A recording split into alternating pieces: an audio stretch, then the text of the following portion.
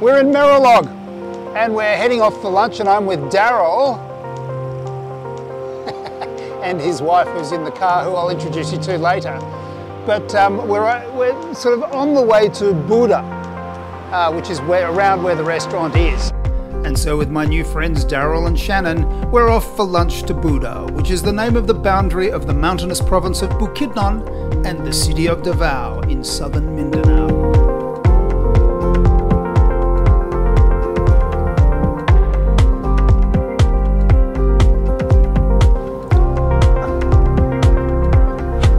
That's Shannon and Daryl. Where are we now? It looks like Baguio. Actually, this little part of the road has taken us outside of Davao City into North Cotabato. Just this little bit of a highway. Right. Yeah. Oh, this is fantastic. It's beautiful. It looks like Baguio, doesn't it? Yeah. Wow. We've just driven into another country.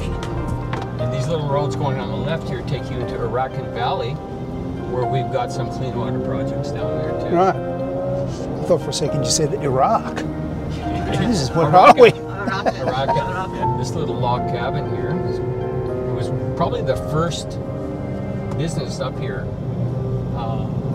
Kulas goes there quite often, stays overnight. I think he likes their buko pie. Right.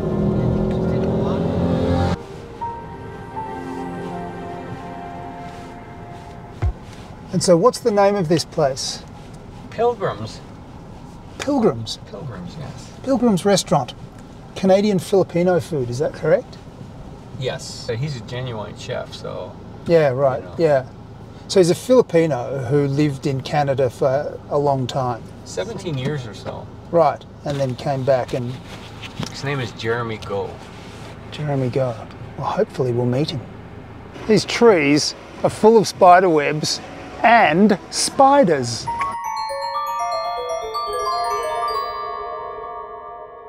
So we're here, we've made it to Pilgrims, and Daryl's taken me here.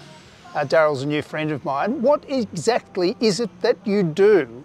Hey, I'm Daryl Nelson, and I operate an organization called Clean Water International Philippines, and we provide clean water for schools and households, specifically in rural areas of Mindanao and different parts of the Philippines. So we do disaster relief as well. Right. So we thought we'd take Marshall up here to one of our favorite places in the mountains, called Pilgrims Cafe. Fantastic. And this is Shannon, who's Daryl's wife. My better half. His better half. And they're Canadian, as you can hear. I'm Australian, as you know. Hi, Shannon. Hi, how are you? I'm good. Good. Thanks very much for bringing me here.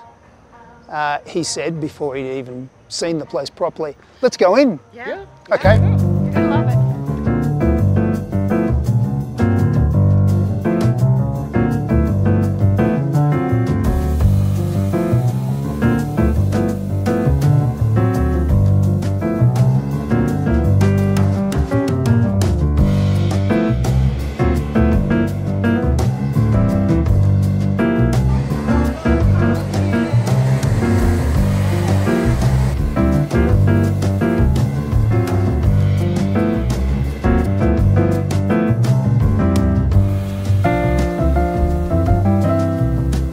Jeramie Go. Hey. And he's the owner of this restaurant. And I was just talking to Jeramie, and he very interestingly explained the concept of the cuisine and the menu. Could you please explain that again? Yes, for sure. So we're from Toronto, Canada, right? So Toronto is very diverse city. Yep. Right. Very, multicultural. Multicultural, right? like Melbourne in a way. We were sort of agreeing exactly. before. So what we did in here is to make sure of all that cultures and cuisines, right? With we took out the Asian product though, because we're in the Philippines anyway. We're not a fusion restaurant, but we're just comfort food. Classic with just plating it up a little bit different, more current. Right, okay, yeah, the menu does look a bit European, and it's a little bit eclectic and really interesting. Yeah, so we're heavy on French, Italian, Mediterranean, right, some Jamaican, Caribbean, and that just kind throwing of stuff. some Jamaican there. Yeah, so anything but Asian, but yeah. Right, okay, that's fantastic. Thank you for your time, sir. Thank you. What have we got? Right. So here we go. Here's our heirloom tomatoes in burrata. Yes, I was hoping you'd bring that. Awesome, yeah. The burrata is coming from Bukidnon. The heirloom tomatoes are from Kalinan. Our local, it's our hummus with our flatbread. Hummus comes with smoked tomatoes, pickled onions, skoog, and some olive oil. And this is our very Canadian thing, which is our poutine. Poutine, we just talked Right. about. But our poutine, We've got poutine. It's not French fries, so we roast our potatoes. Yes. Right, topped with mozzarella coming from Bukidnon Dairy as well. There you go, enjoy. Oh, Is some of this produce from Hectares of Hope? Correct. The heirloom tomatoes are from Hectares of Hope, and also the radishes. Nice. And Poutine. yeah, we're about 98%. I've never had poutine. Thank you. Sorry. Those were the Thank you very much. you would pick. So Oh, there you go. great. I always pick the best for you guys, right? Well, Marshall was just asking about poutine, Yeah. and he basically said it sounds like a heart attack. It is, but you know, you'll die good. We'll die happy. We'll die happy. Exactly. Right. Yeah. Thank you. Thank you. Balanced. I'm going to start with the poutine, I reckon. We don't have a serving spoon. We don't. Very cheesy. Ooh, those Canadians. Look at that. That'll be enough to start. All right, I'm just going to. Oh. It's a real artery clogger. Gravy and it's salty, potatoey and cheesy. Yum. It's a bit of a crazy mix. These heirloom tomatoes look just sensational. A bit of pesto on top. Oh, dig in, everybody. Slightly vinegary. The tomatoes are delicious. Not too acidic. Yum. Well, I think poutine is something that I'm going to have again. A little different than the Canadian poutine, Yeah? in that in Canada they use French fries.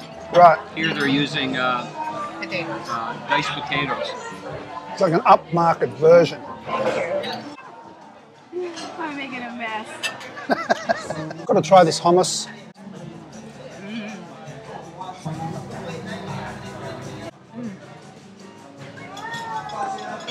That's different. There's a herb in there. What is it? It's probably the paprika. It's coming through. Is that a little bit of pesto in there? Yeah. Oh, it's pesto in the hummus. Goes perfectly with the tomatoes. Or as the Canadians say, tomatoes. These beautiful, beautiful heirloom tomatoes are organically grown, and they come from a farm called Hectares for Hope, which is run by It's run by a Filipino-Canadian, another one. And he came here, created this organic farm where their hopes is to help indigenous farmers elevate them from poverty to middle class in like 5 years. It's an amazing organization. So the idea is to teach people to be able to value add down the food chain. So I asked these knowledgeable Canadians that I'm sitting with, as they come from Canada, I said, so what does poutine actually mean? And they said, oh, we don't know. What does it mean in English? They said, we don't know. So we Googled it. What does it mean? It means mess. It means It's a slang word mess. for A mess. Right. So this is our breakfast brisket hash, topped with mornay, some gremolata and pea shoots. And this is our truffled mushroom gnocchi, right? Reggiano Parmigiano and some thyme. And this is our pot pie, chicken pot pie. Just classic, you know Chicken what I mean? pot pie. Yeah. There you go. Whoa. Thank you, Jeramie. Thank you. How's everything so far though? Fantastic. Amazing. Yeah. And the service is fabulous. Oh boy, these are complex dishes. This is looks beautiful. It's the brisket hash, which is beef brisket, poached eggs, home fries, which are potatoes if you don't know, mornay, and blistered tomatoes with a whole lot of parsley on top. Looks delicious. This one is the chicken pot pie, and we'll examine that a little further later. And then this delicious looking thing is a truffle gnocchi. is Buddha with Budokan potatoes. Is that right? This one? Actually, I believe Yeah. so. Bukidnon potatoes, ricotta mushroom, truffle cream sauce, and Reggiano Parmesan.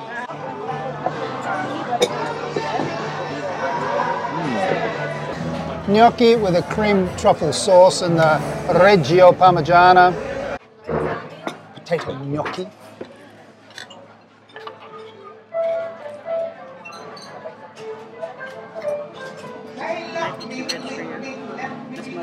Chicken pot pie. Oh.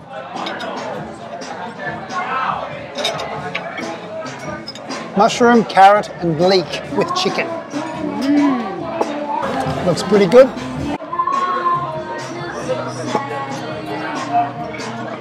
Oh, yum. I love the crust. Yeah, the crust's great, isn't it? Yeah. And delicious.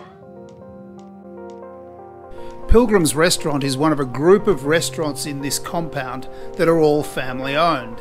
And so we've set off to have a look at the others.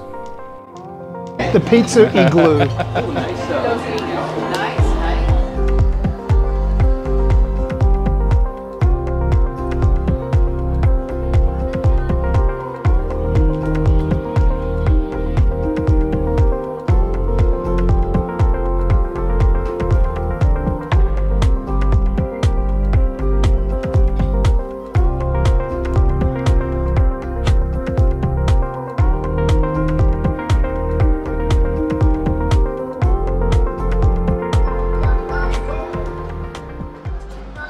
So this is Mohican's restaurant, which is one of a group of restaurants.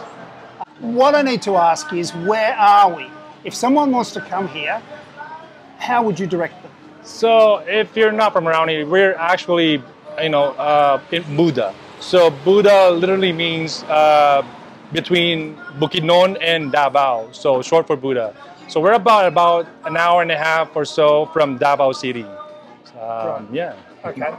And so what a lot of people do too is they'll stay at an Airbnb or one of the other places around here and then just eat their way through all the different restaurants, which would be a pretty good idea. If there'll be Indian soon, there's Mexican, there's whatever Pilgrims is, which is like Canadian, European style sort of restaurant. Right.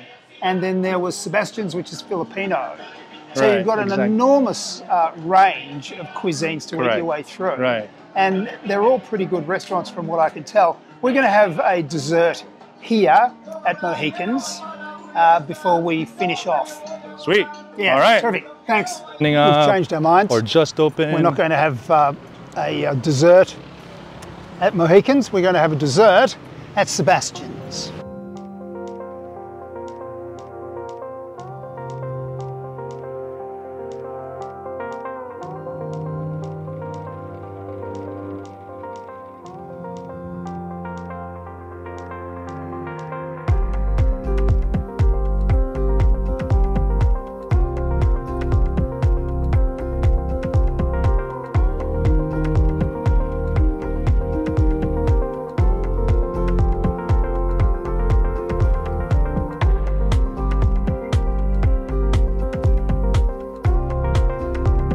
It just seems like such a shame to mix it because it's so beautiful. Yeah. That's what gives it. It's like destroying a Picasso. You see, I'm weird because I always ask for a bigger bowl and then dump the whole thing and then mix it all together. All mushed up. Oh, that's good. We're just finishing a delicious meal with a hot chocolate with peanut butter.